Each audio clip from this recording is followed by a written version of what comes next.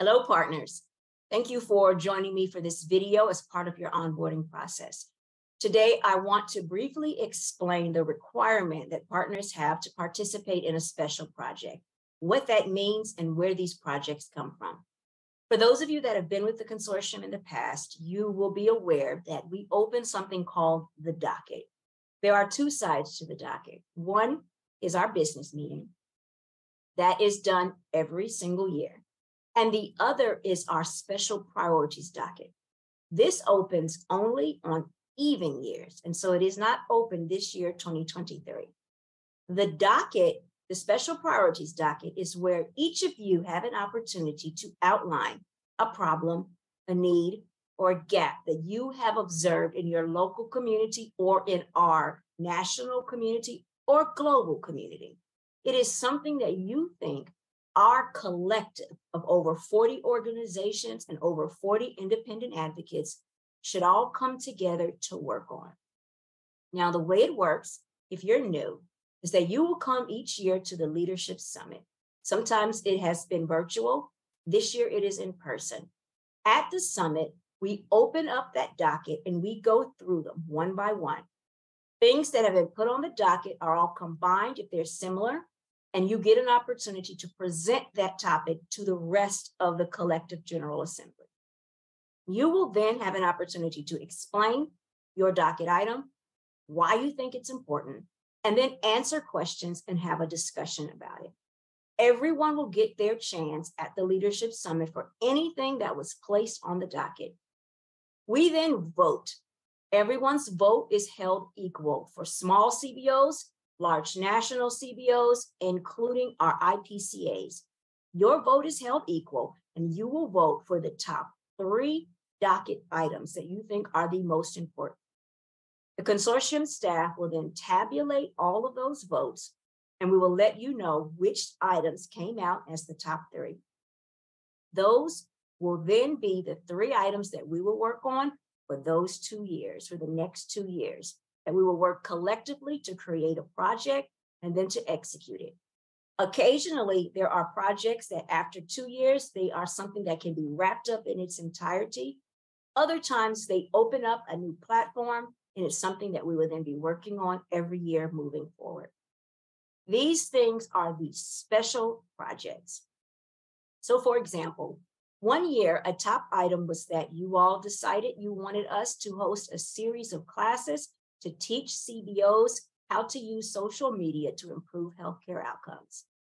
We then wrote a proposal together with you all, submitted it. It was funded by Pfizer, and we created a 2-course series. So actually, it was 2 semesters. Each semester had 6 classes once a week, and each semester addressed that need. How can we use the various types of social media to improve healthcare outcomes? It had an absolute complete timeline and a finish goal. So we did it, presented it. It's now online and it's available to you all. A lot of you participate and have been to those classes. Alternatively, sometimes there's something that stays awake. When the year you all prioritized that you wanted us to begin to destigmatize mental health and focus on it. That, of course, is an ongoing thing. There's not an, okay, it's done. Mental health is destigmatized and everyone has it. Hopefully someday it will. But that's something that since that year has been a part of the consortium for every year. And we now have an entire committee based on mental health and wellness that does things year round. These are different types of things that you all will put on the docket, and then they become special projects. The special projects, as this is an odd year, that were voted on last year and are happening again this year, there are 3. Education were 2 of them. One was for primary education. And so there is a group of different CBOs, patients and caregivers among you who are working on creating a project to educate and to put sickle cell out there in primary education schools. The second was secondary education. This project was to take sickle cell awareness and education to colleges.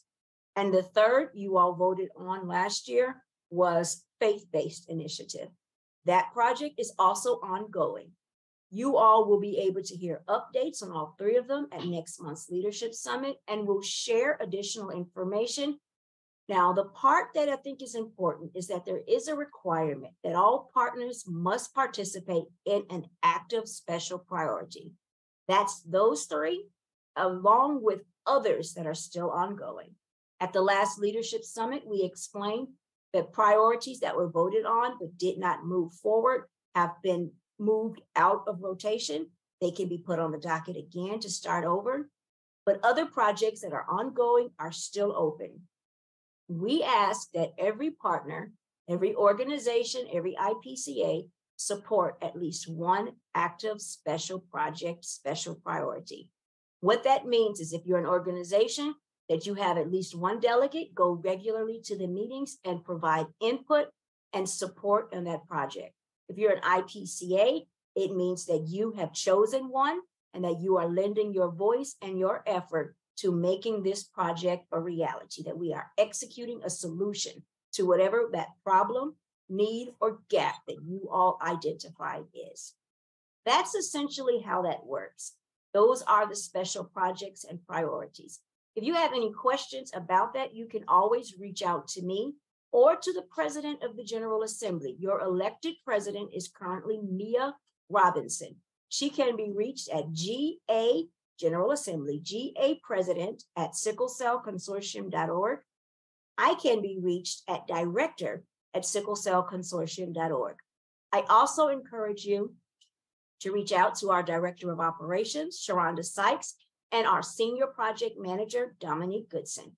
Sharonda Sykes is at S Sykes, S-I-K-E-S. So that's S-S-I-K-E-S at sicklecellconsortium.org. And Dominique is at D Goodson, D-G-O-O-D-S-O-N at sicklecellconsortium.org. Reach out to us, learn about the different special priorities. You will be getting an email, and we'll be talking about all of them at the upcoming Leadership Summit. And we ask that everyone be active on at least one of the nearly dozen open and active sickle cell special priorities, chosen, prioritized, voted, and now executed by partners of the Sickle Cell Consortium. If you have any other questions, feel free to reach out to me. Thank you, and I will see you all soon.